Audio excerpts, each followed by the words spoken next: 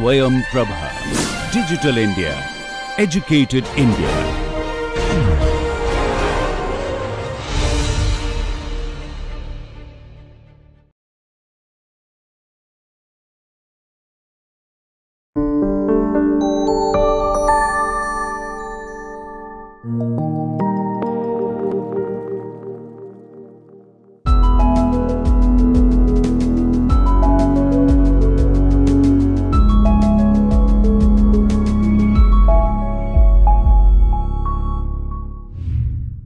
Very interesting topic today we are discussing in this particular session, that is doing the right things, and here we will talk about leadership and doing the right things, moral leadership, 5 ways to develop the moral leadership, the state of moral leadership today, inclusive leadership, 6 traits of an inclusive leader, tips to boost inclusive leadership at work, understanding the theory X and theory Y, shared leadership, and as usual we will be talking about the research paper, case study, book recommendations, and giving you the references for the further studies.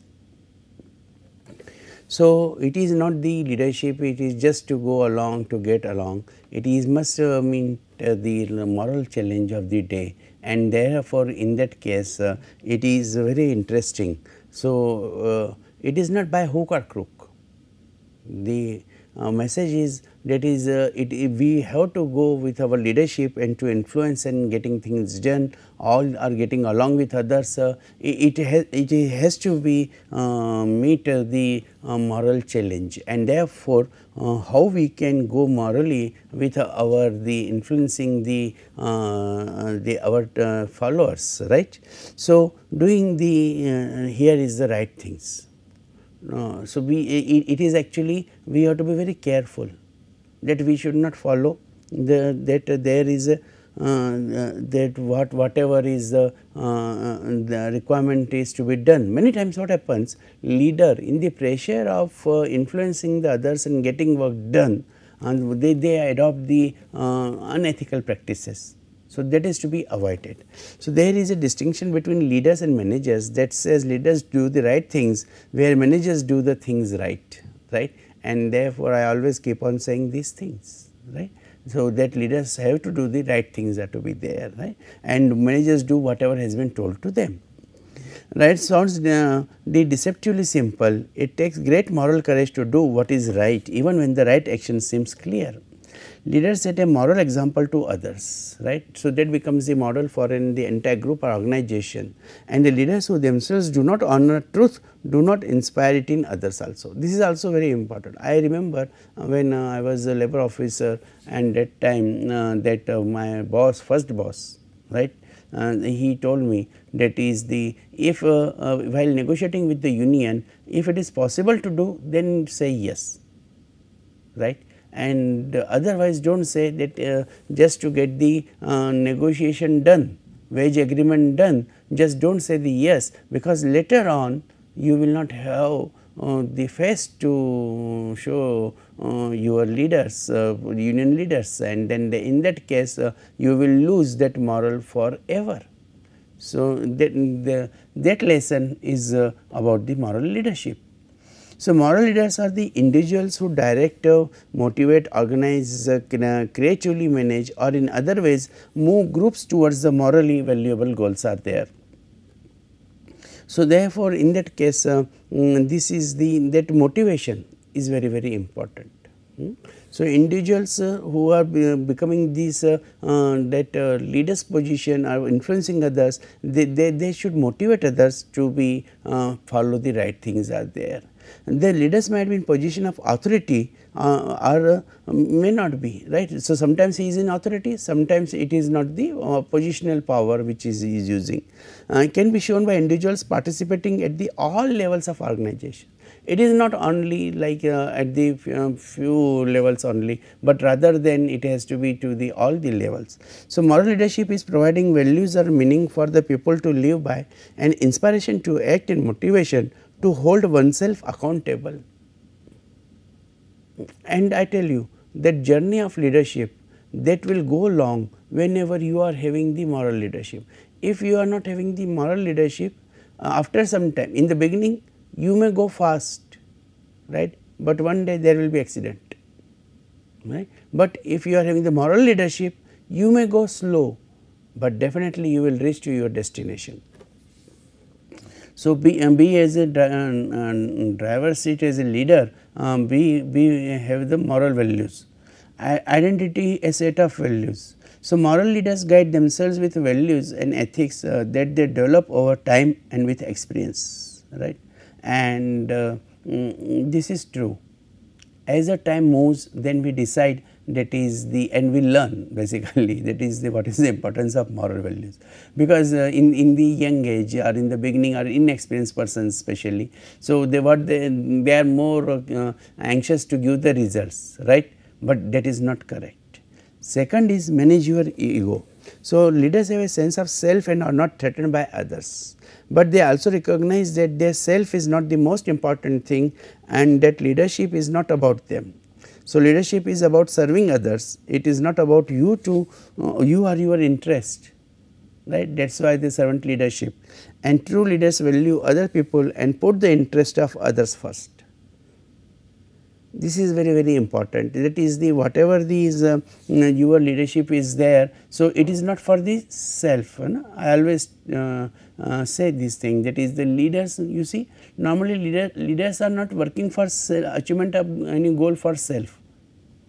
They are working for others, they are inspiring others, they want to do, for a simple example is the society, they work for the society.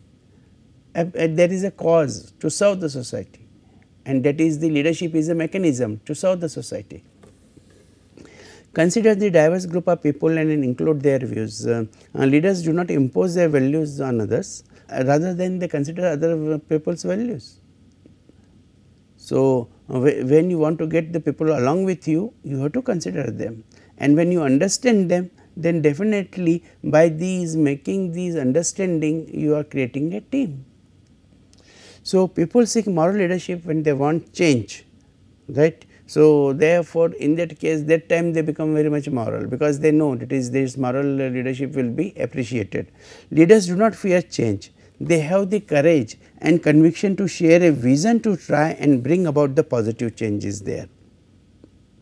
So, therefore, this courage and conviction that is becoming this that making them the more effective, right. So, if they are having the any goal or target with the followers, they will have the courage, they will not shy away, that is the this is the goal, no, because that goal is having the moral value. Whenever we build the consciousness and establish unity, it is rare that everyone will be on board with your opinion or views. We have talked about the personalities, and there are different types of personalities. So, every personality is having his own process of thoughts. So, therefore, in that case it is a leader should learn a 20, 60 and 20 rule. A leader listens to people with different views is there, right. So, there will be 20 will be of a highly strongly favorable to you, 60 will be that is the moderate favorable to you, and 20 definitely they will they oppose you. A leader knows not to try and win everyone over. Leaders also know not to create divisions. It is very important, that is do not create the divisions, right. Otherwise divide and rule, that is a very popular phrase used by these Britishers, but then later on that has not worked. The moral leaders do their best to communicate a purpose that can inspire as many people as possible, and the moral leadership is something one can strive for. It can be difficult to attain, but it is worth to do it and exercise it. So, our objective or goal should be that is going towards that particular the moral values. The another state of the moral leadership is that is innovation and creativity. what I have found, that is those who are really successful, they are highly innovative and creative. They will never they will not getting these discouraged by these barriers and the constants, right. By innovation and creativity, they come out with the solutions. So, employees say managers who behave like moral leaders, treating people with their dignity, showing humility so others can shine, right, are 8 times better at encouraging innovation and creativity.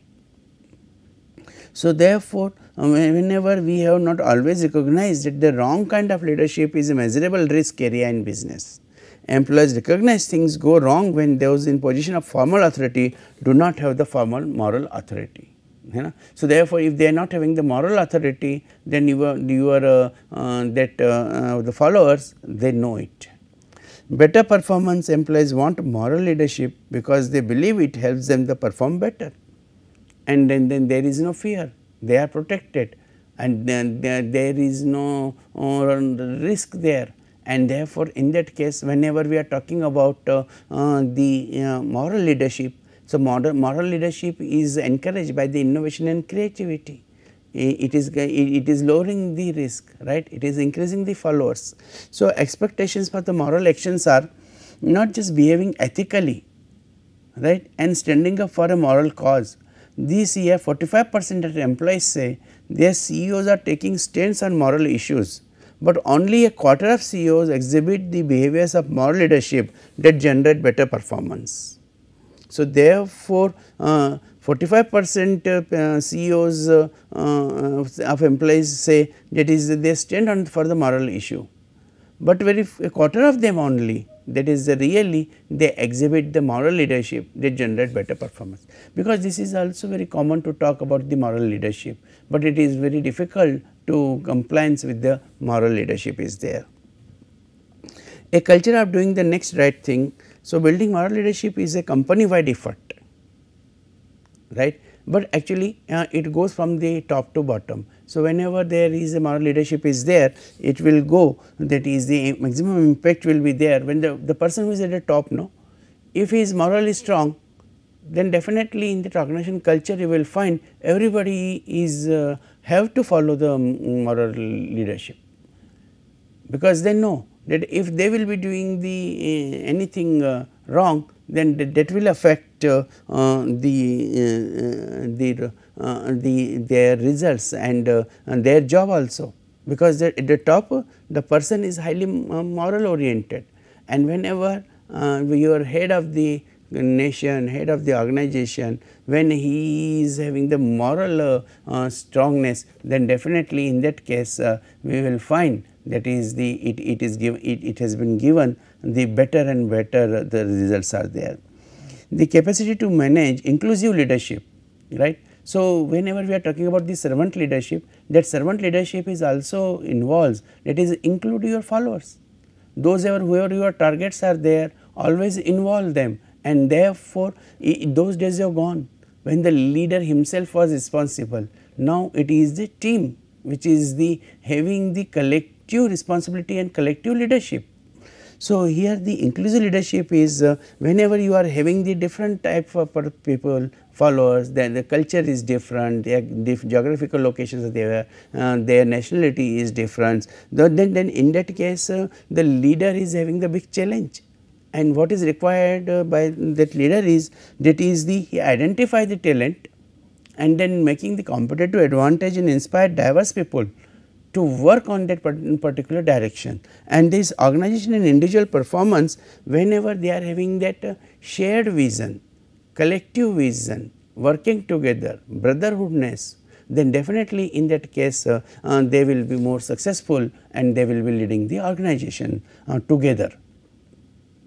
So, 6 traits of an inclusive leader is, and that is the commitment, treat everyone with the fairness and respect, courage, engage in the tough conversations when necessary, because sometimes what happens, no, that is your some group members they will like to oppose, but then in that case that leader requires to have a courage to protect the others. Cognizance of bias, that is aware of unconscious biases, so decisions can be made in a transparent, consistent and informed manner. So, whenever there is a transparency is there and then everybody knows that is the why this decision has been taken. As far as the curiosity is concerned, they listen attentively and value the viewpoint of others, right. The cultural intelligence, seek out opportunities to experience and learn about different cultures, and the collaboration is there, that is create teams that are diverse in thinking. So, therefore, in that case it becomes very important, that is the whenever we are talking about these collaborations, then and the team building is concerned, then that cultural intelligence and collaboration that will helping to making that inclusive leadership. So, therefore, in the inclusive leadership the leader has to be very sensitive enough to identify, that is the if they are the diversified workforce diversity, and whenever there is a workforce diversity is there, it is becoming more challenging for a leader to have an inclusive leadership. So, how this we can boost to an inclusive leadership is there, because there is a need for this type of training. Many leaders, they are otherwise good, but they are not following the inclusive leadership, and which is the formula for success. So, attend an inclusive leadership training through the certain activities, that is a storytelling. You can learn what the most triggering biases are for you and ways to overcome them. You can recall and practice them on a regular basis to stay bias free. So, therefore, one is required to be the bias free whenever whenever we talk about the inclusive leadership is there. So, find a mentor. Now, always with these training programs we can find out, that is the how we can go for this particular style of the leadership, inclusive leadership is there, and this is to be learned under somebody, right. And as you practice more and more, then you can discuss openly with your teammates. It is how inclusive your managerial approach is. So, on the basis of this, by the training, by the working with somebody who is already have proved to have a inclusive leadership, because that environment, that environment also influence on the follower. So, when the leader is having the moral values, leader is having the inclusive leadership, leader is more participative. When you work with such type of bosses, then the mentors you can say. So, then in that case you also learn and get influence, and then in your future journey you also follow all these practices. Theory X and Theory Y were the first explained by McGregor in his book The Human Side of Enterprise, and they refer to two styles of management authoritarian, that is the Theory X and the participative Theory Y is there. So, in case of the authoritarian theory, the approach is have a we will talk about, that is the people and there is requirement of the tight control is there. While in the case of the Theory Y, like you see the direction of arrows, right. So, therefore, in the Theory Y the people enjoy working, right, and therefore, they are getting more and more involved. So, how your perception of what motivates them can shape your management style. So, first identify that what type of the followers you are having. You are having the Theory X type of the followers, or you are having the Theory Y type of the followers, and that the flexibility, that change is required to be followed by the leader, because I have mentioned earlier that leadership has to be changed, tune up, leadership style has to be tuned up according to the followers. The assumption in Theory X is that employees dislike work, and they are lazy, they dislike responsibility and must be coerced to perform. Theory X managers tend to make a pessimistic view, it is not optimistic, a pessimistic view of their people, and assume what they are naturally unmotivated and dislike work. Work in organizations that are managed like this can be repetitive, and people are often motivated with a carrot and stick approach. So, therefore, in that case in the Theory X it was mentioned that is the why the people how to handle the people by the leader, and therefore, but because the assumptions are all are the about negative we can say, right? Disliking work, avoiding responsibility, need to be controlled, need to be supervised at every step, the close supervision is required, otherwise they will not work because they are not motivated, and therefore in that case the leader has to be a ringmaster. And if the leader is a ringmaster, then only he will be able to get work done, otherwise the people will not do. And this is created the autocratic style of leadership. And whenever then the leader believes that is the unless and until I will not be present, the people will not work, and therefore they are working with the people with the close supervision. But theory Y is totally different. The assumption is that employees like work are creative, seek responsibility, and can exercise self direction, right.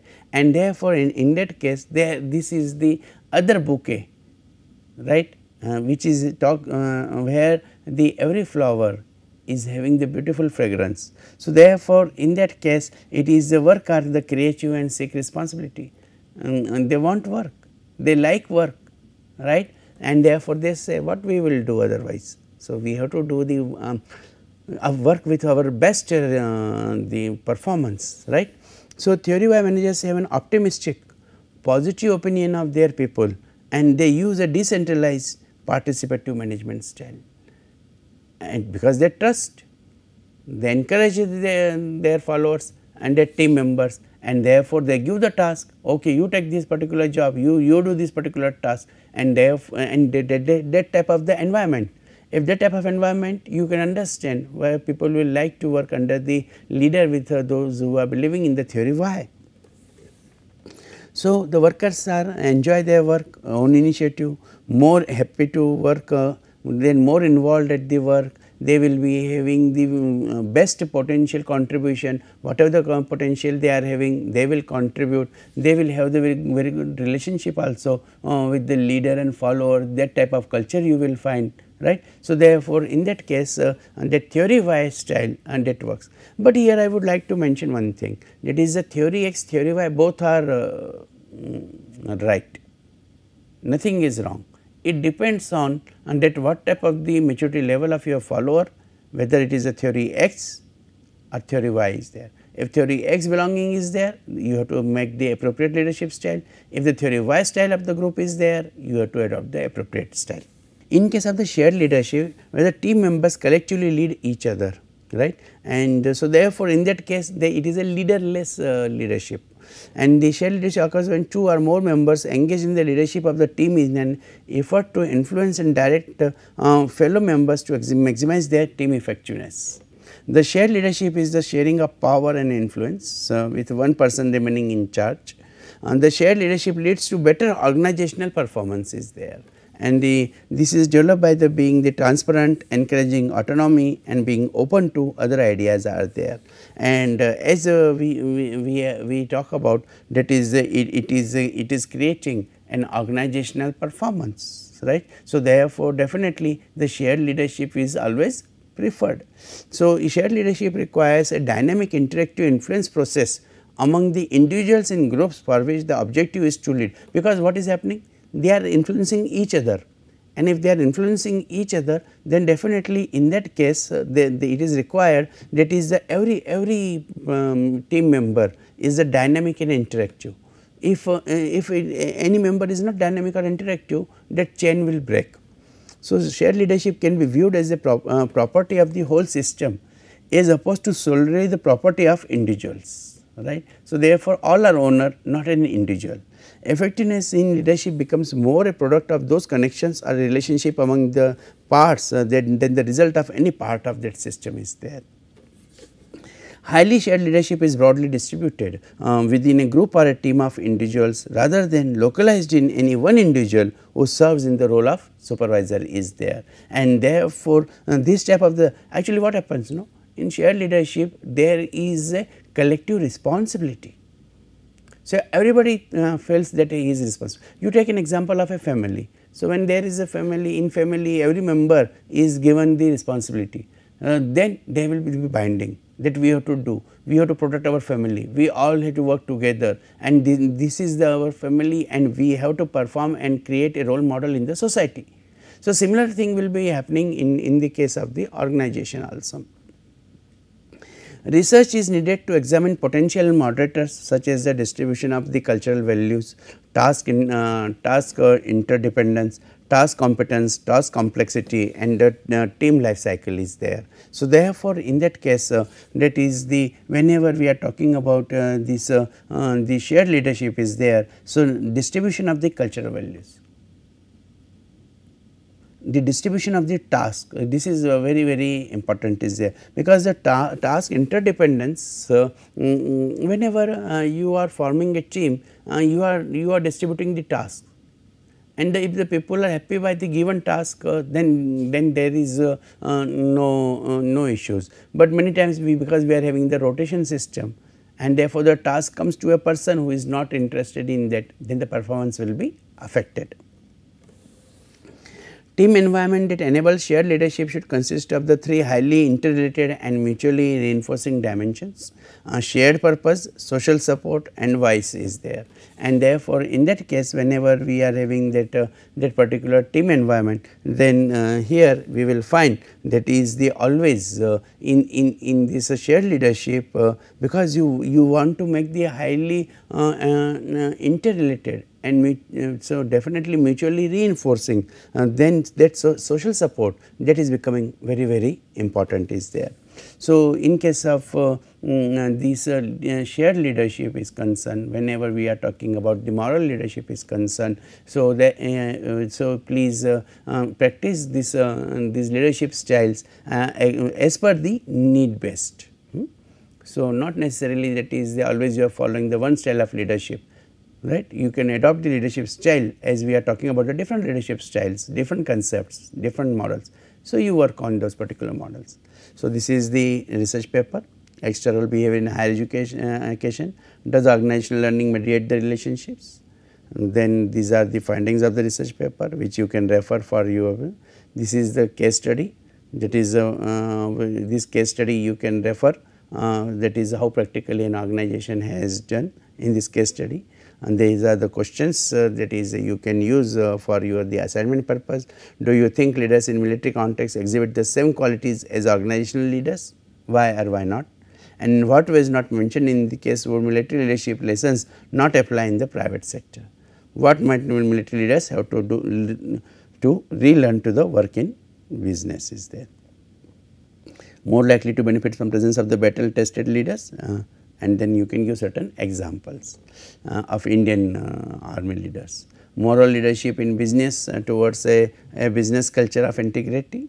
So, therefore, in that case how this moral leadership in business is becoming the successful, and on basis of this that is a successful business cannot afford to simply remain materially successful, right. So, therefore, whatever your profit balance sheet is there, that is not the only concern. Please refer these particular studies for your further detailed interest, and these are the web references from where this material has been taken. This is all about the leadership, the moral leadership and shared leadership which you expected will be followed by you. Okay. Thank you.